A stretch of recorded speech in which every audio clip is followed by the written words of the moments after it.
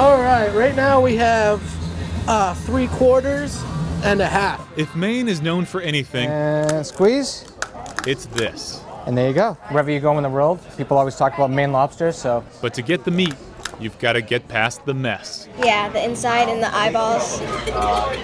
This is pretty cool. This is different. That's where John Hathaway comes in, and his 2-story, 80,000-pound lobster shucker. I've been looking in the lobster business for something different and unique, and I thought, wow, that's it. People call it naked lobster. We call it, I'm too sexy for my shell. Using extreme water pressure, the machine quickly kills the lobster and detaches the muscle from the shell. So the meat literally slides right out. I mean, you can see that right there. There's nothing left on there. It all started 10 years ago when Hathaway opened a restaurant. I can boil water, so I figured, okay, everybody comes to town and they want lobster dinner. I was shocked. People didn't want that experience.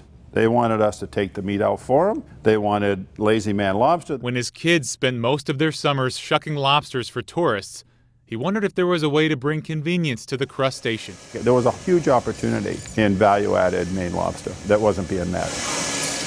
At the time, the technology was being used in Louisiana to kill Vibrio and oysters, when they were surprised to find a useful side benefit. When he opened the oyster, the bivalve had been cut by the water pressure.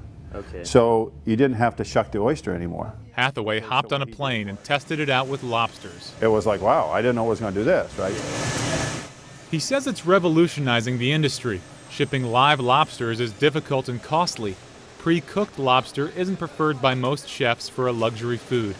But Hathaway's water pressure kills any bacteria, allowing him to ship raw lobster meat anywhere in the world. That's great for a high-end restaurant, but if you're talking about a place like this, part of it is you gotta get dirty, you gotta smell like the lobster after.